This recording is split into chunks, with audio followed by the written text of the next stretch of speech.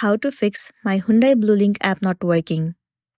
It's a very simple and an easy process, so let's jump into the video. So the issue might arise due to the connectivity issue.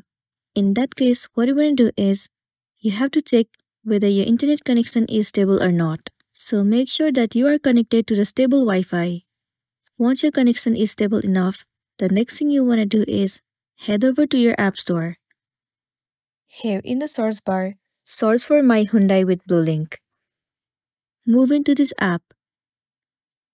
Right here, instead of open, if it shows the option of update, then your application is not up to date, and it might be one of the reasons that you are facing this issue. If that's the case, then tap on update and update your application to the latest version. Once you have the latest version of the app, the next thing you want to do is head over to the settings of a device. Move into General. Head over to iPhone Storage.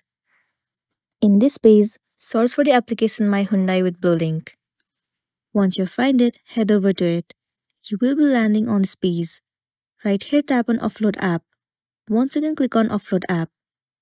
Offloading app means clearing the cache and the storage of the application. It will remove all of the unwanted bugs and make your application run smoothly.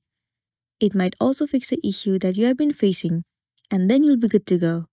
But if you are still facing the issue, then what you want to do is simply uninstall the application and reinstall it again. Reinstalling the app will definitely fix your issue, and then you'll be good to go. So that's all for today, and this is simply how you can fix Hyundai Bluelink app not working.